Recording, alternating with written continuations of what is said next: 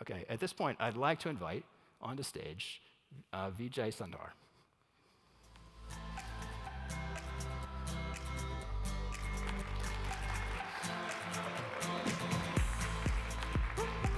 Thank you. Yeah. So first of all, I think you are the co-founder and CEO of SmartD. Maybe you could tell us a little bit about what SmartD does. Absolutely. Thank you very much for having me, Ed.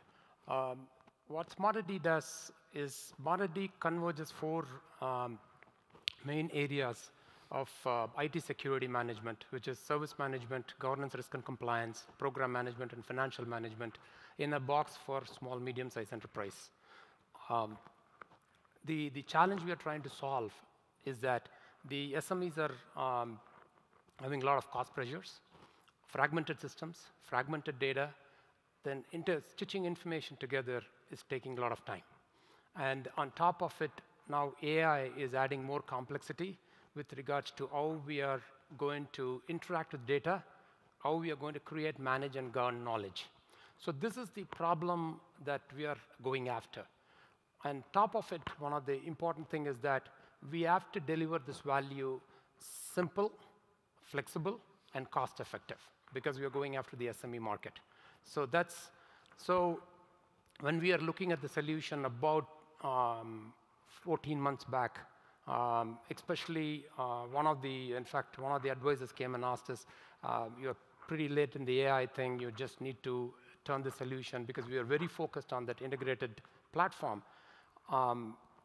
Then 12 months forward, we now launched SmarterD.ai on top of HeatWave. And absolutely, and in fact, we worked very closely with the Oracle team, and we were literally able to shave off about 12 months of our roadmap by going this direction. And what drew you to HeatWave? Why did you first get engaged with us? Yeah, so the reason, the core product that we are talking about, the IT convergence solution, we early on in the formation of the company, we decided that we want to stick with the relational structure, and we want to build everything on top of the relational, although we tried a few other databases, but we decided to do that.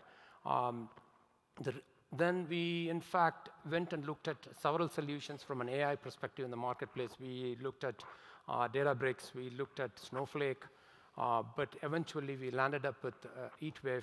I still remember having a conversation with the product team in California and Danville, and they came and they were talking about the HeatWave coming out. It was exact alignment with it, because internally we had a vision of this notion of relational AI. Anything that we wanted to build on top of the relational structure. And this literally fitted that bill. Yeah. So after you'd made the selection for HeatWave and you began to develop, how long did it take you to go from beginning to develop to production?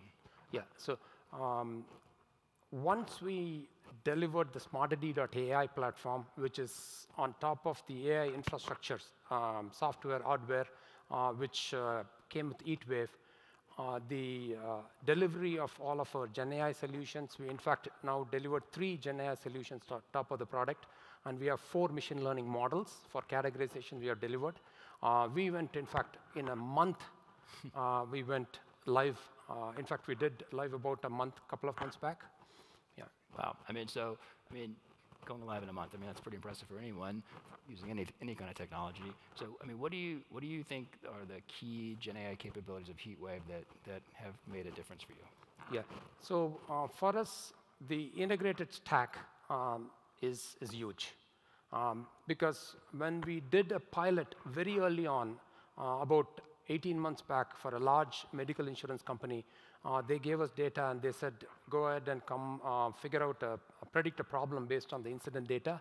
The process of taking that spreadsheet, doing it in Python, we spent months getting that whole model up and running. This was absolutely, when we moved to HeatWave, everything was absolutely seamless, right? So you don't move out of the database. Everything happens in the database. One of the important things I want to mention this is with regards to skill set. the relational skill set is out there in the marketplace. So when you deal with GenAI, you deal with the relational concept. You don't go out of that world. And there is literally about 5, 7 APIs that they provide, from model generation to generating of the GenAI capabilities. It's just absolutely simple.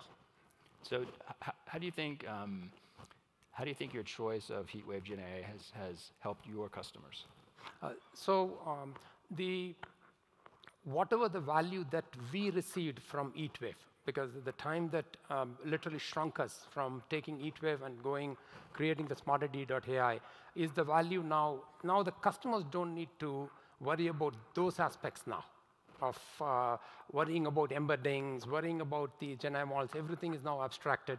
What we have now done is, out of the box, we deliver the models or the GenAI solution, or they have the ability to build custom solutions on top of the platform that we have come up with. So beyond or outside of generative AI, are you using HeatWave for any other workloads? Yeah, we are. So what we have done is, with regards to, we do AutoML capability. So we have delivered about 4 models on AutoML now. So we use JavaScript. We are slowly moving away. So we have about 500, 600 APIs written in Java. So we're slowly moving towards JavaScript so that we can be close to the engine, database engine. And then we do have, in fact, we played with the auto-indexing capability of HeatWave as well. That's great.